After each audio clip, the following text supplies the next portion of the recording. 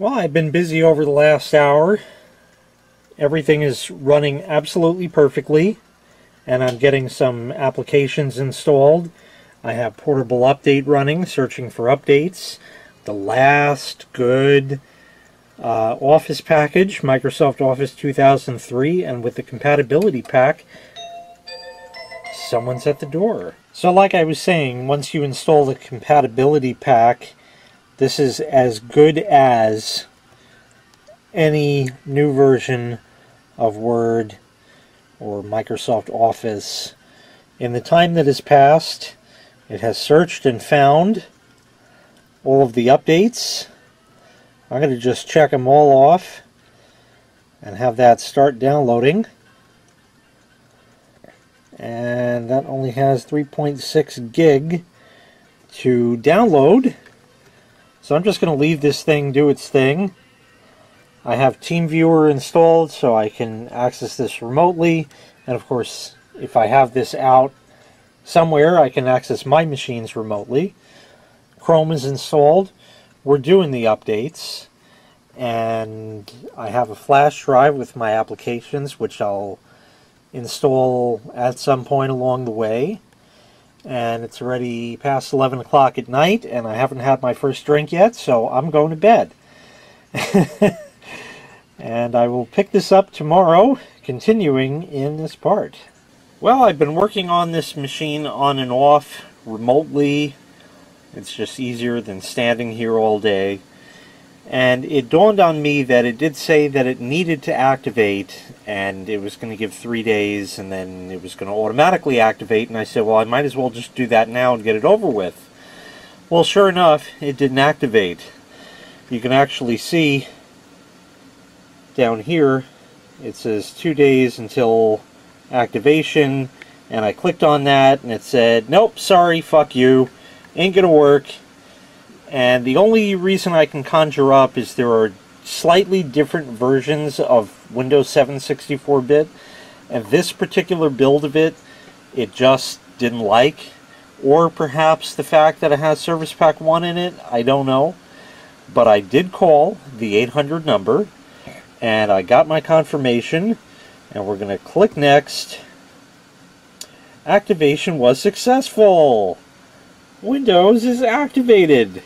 And my Windows experience needs to be refreshed because there was a driver update through Portable Update for whatever reason. So I've installed that, as that's the one that Microsoft wants you to have. And as such, we're going to refresh it. So we have 5.8, 5.8, 4.0, 3.4, and 5.3. And let's see what we get. Well, the 4 on the graphics went to 4.1, so I just upgraded my computer. Yay! Okay, so that's all working. Now, out of everything, I've done well over 100 updates. There's still more to go. I got all my applications installed. I had the video editor program installed. I haven't tried editing anything with it, but I certainly have loaded the program. In fact, I'll do that right now. So we'll allow that to load. And there has been no trouble regarding the RAM. The only one issue was the BIOS update for whatever reason. I don't know precisely why that is occurring. I'm guessing maybe it has to do something with Service Pack 1. I don't really know. This may have even come with Service Pack 1 pre-installed. I just don't know. But anyway, that for some reason is not working, but everything else is. So I think what I'm going to do is ultimately finish up with the machine, and once I do that, then I will run the Dell onboard diagnostics. I'll just let this thing burn all day, and we'll see what happens with that. There we are. And we are now officially loaded. And I can edit video. And I'll flip that there. So, it works, it fits, but it's a little, seems like a little tight. And I checked the screen resolution, and this panel runs at that weird laptop-y resolution of 1366 by 768. That's the highest, and that's it. You know, you can go 1280 or 1360 by 768. That's interesting. What if we just hit apply? Oh, it does look a little weird. Very strange. Anyway, we'll just leave that. See, and it even gave me the optimal resolution thing.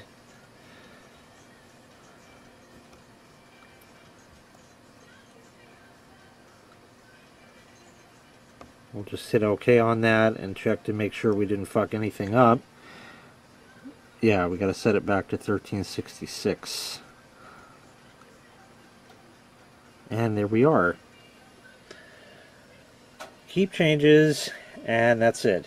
Now it's time for reboot and carry on with the Windows updates.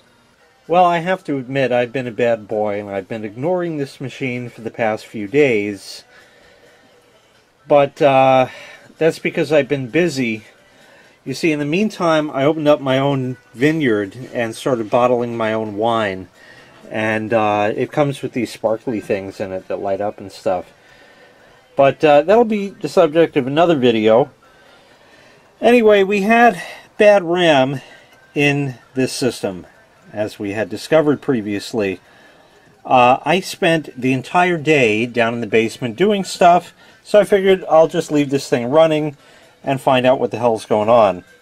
Well, off camera, not recorded, I ran my PC Check Diagnostics again and let that run through the full memory thing.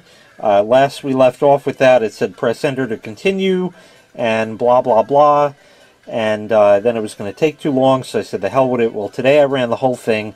It took like 6 hours. I don't know how long it took. It was just ridiculous. But it just went on and on and on, and it found that same memory failure at that same very spot. But it was just the one error, and it didn't pinpoint the chip. And there is actually a way to test, you know, each chip in the diagnostic thing, but it doesn't make a difference anyway, because I ran the Dell onboard diagnostics. Now it runs a memory test and it says, hey, we ran that, do you want to run more extensive tests and that? And I hit yes, and that ran for a couple of hours, and you see it actually tests 3.5 gig and then another 512 meg right there. But it says everything passed. Everything has passed. And it says no diagnostic utility partition identified, because these machines would come with that. Please select OK to reboot your system. That is my only option. Although it says press escape to abort testing, that doesn't do anything because it's done. Everything passed. Otherwise it would have an error, and it would give you all kinds of beeps and bad news and stuff like that.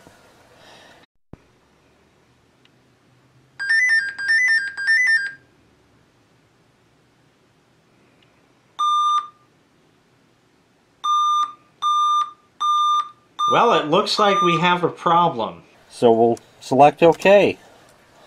And we're going to reboot.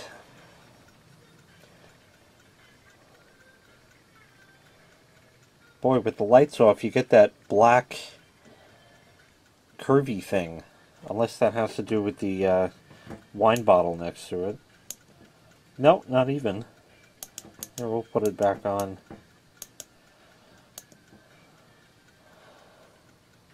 It's doing a full memory test because it deemed it was necessary. I have it set on auto for that, so that's why that's actually taking so long. But eventually that will clear. Alright, well that just took way longer than I thought it was supposed to. But that was like the last batch of updates. There's no more. Everything's in. All my applications are in. Everything is here. Everything works. I love that kind. And now the system works. Now, why PC Check was reporting a memory issue, but the Dell onboard diagnostics didn't report that, I don't know. And what I can tell you is, if this machine were under warranty from Dell, which obviously it's because of how old it is, that's not the case anymore. But if it were, and I had gotten an error with PC Check on the memory, Dell wouldn't accept that as a warranty, proof that there's a memory failure. They will only go by their own diagnostics. There are others. There's like MemTest 86 and, many others out there, and they may reveal errors in the RAM that may or may not actually exist. So as far as I'm concerned, the Dell onboard diagnostics said everything is fine, and I'm going to leave it at that. I have had no trouble with the system whatsoever, except for that BIOS upgrade, which for some reason causes the system to crash. I don't know why. That's very odd. I may come back to that at a later time, but being that the system is otherwise fully operational and the Dell onboard diagnostics pass, this system has been successfully repaired. Thank you for watching. Make sure you click like, make sure you click subscribe, and take care. We'll see you next time. Bye-bye.